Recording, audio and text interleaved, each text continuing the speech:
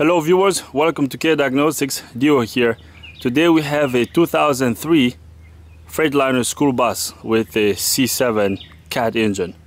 The complaint on this bus is that it is hard to start sometimes. So it doesn't happen every time, but it has an intermittent hard start. And the driver also reported that the temperature gauge on the dash reads hot when the hard start concern is present. So when it's difficult to start, he notices that the temperature gauge reads all the way up to the red mark. So it reads all the way up to 260 degrees Fahrenheit, I believe. So the first thing we're gonna do, let's go inside the bus, confirm the complaint, and then we'll see what directions we're gonna go from there. Alright, so I'm inside the bus right now, and the bus has been sitting here. It's not hot. I'm gonna first start it, so we're gonna focus on this gauge here that says water. The driver said that when it is difficult to start, when that hot start concern occurs, the gauge reads all the way up to this red mark here. So the gauge reads all the way up to 260 degrees Fahrenheit. And as you can see right now, with the bus being off, it should be sitting at 100 or basically 0. But right now we're reading about 150. So which already tells us that this gauge is inaccurate. But let's confirm it by starting the bus. And as you can see, I just turned the key on. Right there, the gauge just shot up. Just watch. Key on right there. So now let's start the bus. Well, luckily it started, but watch this. So right there, the temperature gauge is reading 260 degrees Fahrenheit. Luckily it started pretty easily, but the driver said sometimes it's difficult to start once a temperature gauge is up at 260 degrees Fahrenheit. So now what do we do? Well, let's turn this off and talk about this a little bit. Alright, so let's talk about this a little bit. So right off the bat, the thing I'm thinking about right now is we either have a engine temperature sensor fault, or the wiring, or the dash, the cluster here, the gauge on the cluster is defective, because I've seen this cluster go bad and report an inaccurate reading. So what we're gonna do is, I think this is gonna be a quick one. Let's go under the hood and unplug the engine coolant temperature sensor. Once we unplug the sensors, this gauge should read 0. I mean, it should be reading here on the 100 degree Fahrenheit, which is basically 0. So it should be reading down here with the sensors unplugged. And as you can see right here, right now with the engine off, and the engine is actually cold. Alright, so I also have a thermometer here that we can use. Let's use a thermometer first before we unplug the sensors. Maybe the sensors are reporting the correct temperature of the engine. Maybe our engine is overheating, right? So let's start the engine and then take the temperature of the engine block to see if it's going to correspond to what the gauge is showing. So right there, our gauge just shot up to 260. So we have our bus running right now. So let's go under the bus and take the temperature of the engine block with this thermometer. Alright, so I'm sorry for the noise. It's gonna be loud here. We're gonna take the temperature of the engine block with this thermometer. Alright, so with our engine running, we are reading about 106 degrees Fahrenheit. But the gauge on the dash is showing us 260 degrees Fahrenheit. So the gauge is inaccurate. The engine coolant temperature sensor is not showing the right temperature of the engine. So we can also take the temperature of the radiator right there. And as you can see, it seems a little bit cooler here. And we can take another reading somewhere down there. I don't know if you guys can see the red dot over there. So that takes the temperature of the temperature of the engine, and right there we are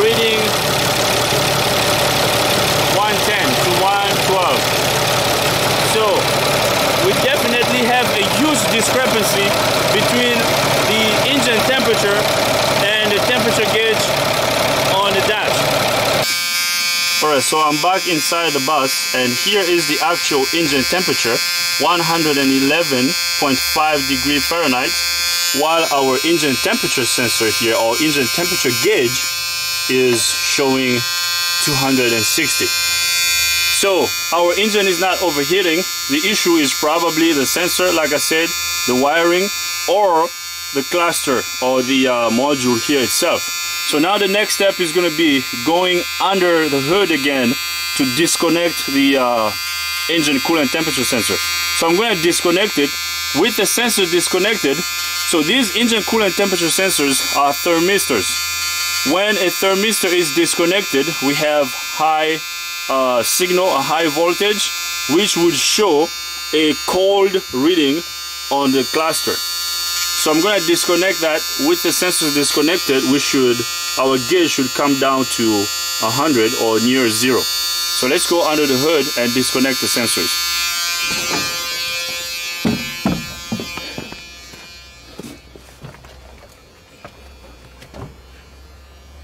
So here are our engine coolant temperature sensors. So I'm going to disconnect both of them. Alright, so I got the ECTs disconnected. So now let's go back inside the bus and check our engine temperature on the dash. Alright, so we're back here inside the bus, and as you can see, with the key on and the sensors disconnected, our gauge is reading 0 right now. So as you can see, our gauge is below that 100 mark.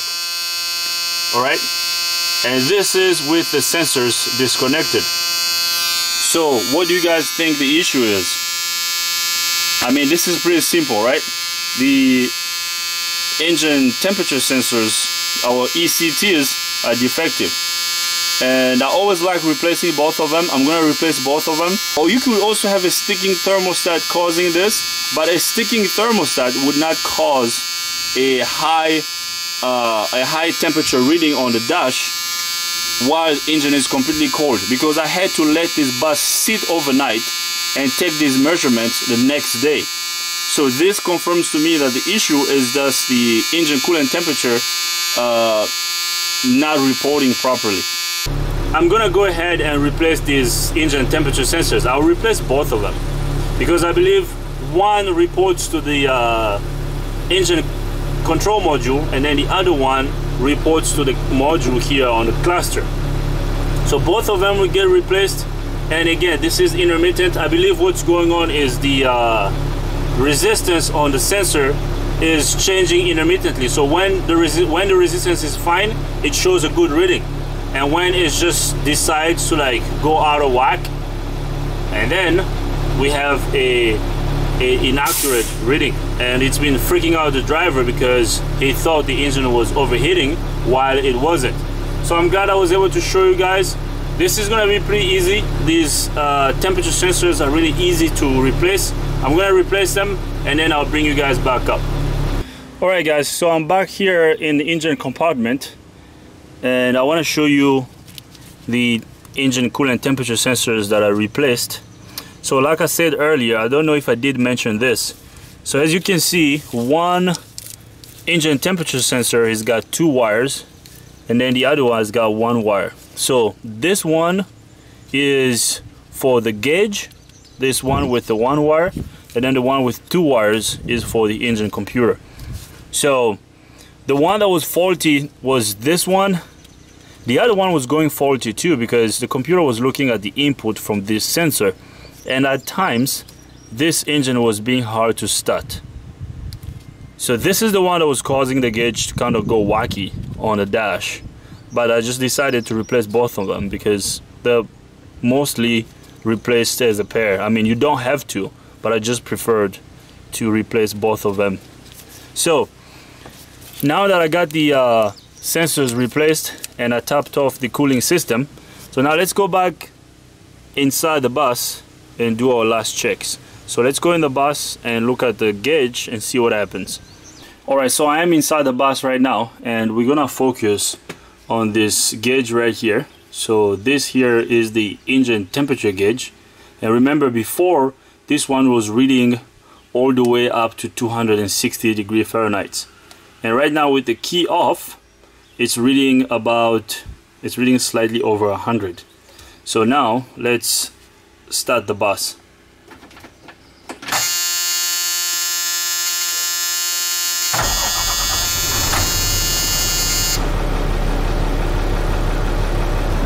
So the gauge just went up slightly, which tells me that our temperature sensors are working. Actually,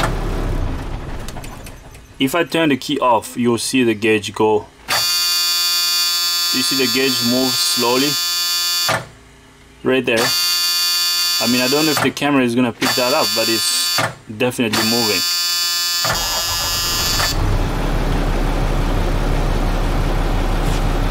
Alright, so as you guys can see, our temperature gauge is working. It's a lot better than before, but now with these new sensors, I'm sure our issue is fixed. We just had defective engine coolant temperature sensors. Okay, so I'm gonna let it idle and reach operating temperature. I'm probably gonna take it for a spin, and then I will bring you guys back up so we can wrap up this video. But this looks really good. I feel comfortable about this. So as you can see, our temperature gauge is rising, which is good. But before I go on a test drive, we're gonna use this thermometer and go under the hood and take the engine temperature so we can compare it to the temperature that the gauge is indicating here on the dash. So let's go under the hood and take a temperature measurement with our thermometer. Alright, so I'm under the hood right now. Let's measure the engine temperature.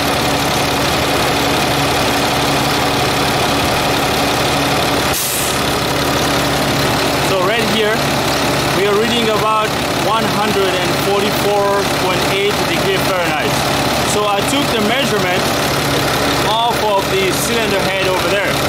So this is how hot our engine is. So 144 degrees Fahrenheit. So now let's go back inside the bus and see what the temperature gauge is showing.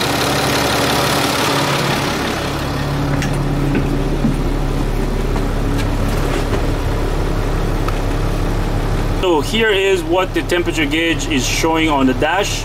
So here is the 100 degree Fahrenheit mark, and the mark next to it is 120, and right there, so we're reading about 150, give or take 140 or 150. So our temperature gauge is showing an accurate reading. So this is fixed. I don't see the need of taking you guys on a test drive and then showing you this again. I feel comfortable with the readings I'm getting.